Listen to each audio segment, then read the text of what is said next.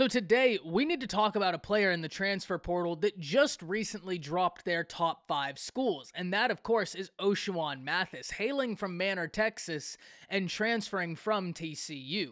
We need to talk about the 5 schools Mathis has listed, plus one of the schools looking like it could be pulling ahead of the others in the battle for Mathis, and what it is Ochuan would provide each of these institutions. But before we do, as always, y'all know the drill. I want to hear from you. Hop down to the comments, Y for yes, N for no. And with Gary Patterson going from TCU to Texas, it looks increasingly likely like Ochuan Mathis could follow. So with that in mind, do you believe that Mathis will be a Texas Longhorn? And let me know what you're thinking. If you are new to the channel, be sure to subscribe. Hit that bell notification. I do constant college football content. You don't want to miss any of it. And if you enjoyed this content, like and comment down below. Those interactions are massive for content creators such as myself in both getting picked up and maintained by the YouTube algorithm. But with all that being said, let's hop right into this. And we can't talk about the process that Ochuan Mathis is about to face or what he would offer to these institutions if we don't understand the institutions listed. And in no particular order, it's the Nebraska Cornhuskers, USC, Ole Miss, Penn State, and the Texas Longhorns. And Ochuan Mathis is an intriguing prospect. A former 3-star out of Manor, Texas, he's had multiple productive seasons in college football. He's had 3 straight years of 40-plus tackles. In 2020, he notched 9 sacks, and in 2021, he put 4 more on top of that. So this is an individual that has been productive on the college level, and especially that 2020 season in which he had 40-plus tackles and 9 sacks. So at the end of the day, when Mathis transfers from TCU, he offers any of these institutions someone who not only has experience, who not only has production, but can fill a hole on those rosters with that experience and production, which is a major net positive. And I consistently talk about this, how the transfer portal is a pendulum. You win some, you lose some, but what you have the ability to do is fill your team and fill holes on your team with people who may have had tangible experience at the collegiate level, something you just can't do through recruiting. Now, that doesn't mean to ignore recruiting. Recruiting, at the end of the day, is still going to be the lion's share of your team. It's just if you have recruiting misses, the transfer portal really allows you to be able to mask some of that. So Ochuan Mathis would be a big deal for any of the institutions listed. But we have to talk about the relationship with the Texas Longhorns, because first and foremost, he's a Texas kid who played his college football in Texas at TCU.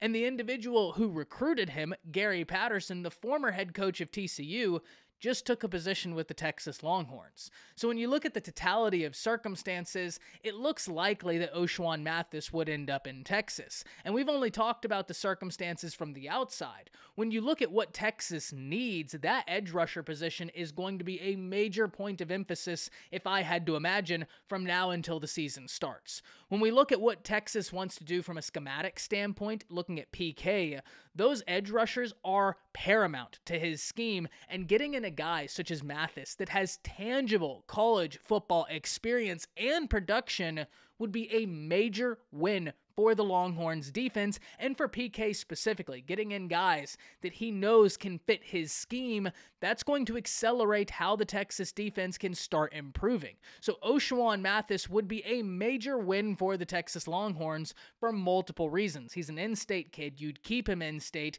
You have the familiarity with Gary Patterson, and from a schematic standpoint, he plays a position that you need desperately. But one thing we need to understand in recruiting, and this is an extension of recruiting, even though it's through the transfer portal, it's still recruiting. The most likely situations can turn unlikely at the drop of a hat. So we do need to talk about the other 4 institutions listed. And we can start with Nebraska. Now Scott Froston is in a position where the pressure is really turned on, but he was able to go and get a transfer quarterback that should be a major net positive.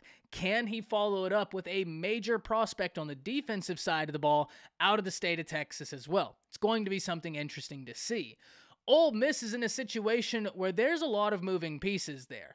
If they can get in more defensive talent, they absolutely need to do so, because I don't think there's anybody in the world that questions Ole Miss's offense under Lane Kiffin. I think everybody expects for that, from a schematic standpoint, to be sound. The question has to be asked, though. what's Ole Miss's defense going to do? Are they going to take that next step? Because it's a necessary next step that they must take. An individual such as Mathis, with the production, with the experience, would be huge. But we can say the same for an institution such as USC. With so many moving pieces around USC right now, we don't expect the offense to be a point of contention for the Trojans under Lincoln Riley with Caleb Williams. The offense is something I think is going to get figured out sooner rather than later. It's the defense where we have questions, and Ochuan Mathis would be able to provide some answers for those questions. Now, I'm not saying he would mask everything, but he would certainly provide some answers to some initial questions for the USC Trojans on the defensive side of the ball. And another question you have for USC is who's going to be that first big-name defensive guy for Lincoln Riley and company. USC's been nabbing some big-time defensive players through recruiting, whether we're talking about 5-star Corey Foreman, 4-star Rayshawn Davis, and then 5-star Damani Jackson. So they've had success on the defensive side of the ball recruiting, but can they extend that to Ochuan Mathis? It's going to be a tough pull. And finally, Penn State.